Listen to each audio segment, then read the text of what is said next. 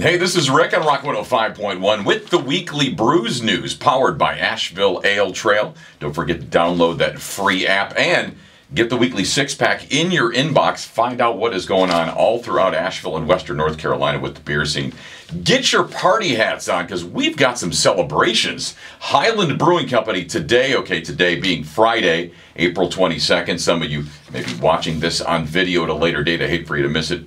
Go to Highland and, hey, where's the party at? Highland turning 23. Happy birthday to them. Throwing a big old party out there, including Kick the Robot, cranking it up there. They're a band out there in the meadow, 7 to 9 tonight, and special anniversary beers, each one paired with mini cupcakes from Short Street Cakes. So that'll be cool. Pisgah Brewing Company celebrating their 12th anniversary with a big party and concert tomorrow, Saturday, the 22nd. Tasty Beverage has been around 2 years. As of Sunday, their anniversary celebration down there in the South Slope will include a special beer made by Highwire, a very tasty beverage, which is a white grape Brett Grisette. Also some very rare beers as well. KBS, you guys know what the KBS is.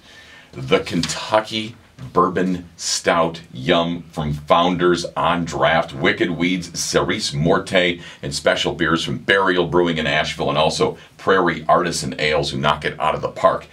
I don't know how to pronounce this. I've done it so many different ways. Let's just mumble a bit and say Heinzelmuschen. That's out there in Silva, and they're celebrating a birthday. You know, they've been around 13 years. 13 years. Congratulations to them.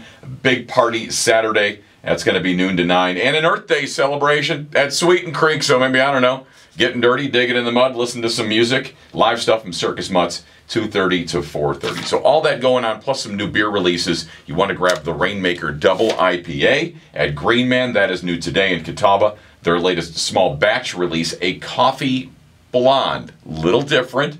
It's got the notes of coffee roast and dark chocolate you usually find with porters and stouts, but essentially a cream ale. So it is still going to be refreshing. And the Coffee Blonde is Passport Beer number 16 in Catawba's 2017 Small Batch Rewards Program. So there you go. New beers coming out, celebrations to be had. All kinds of great breweries in Western North Carolina celebrating birthdays and anniversaries this weekend. So be a part of that, and cheers.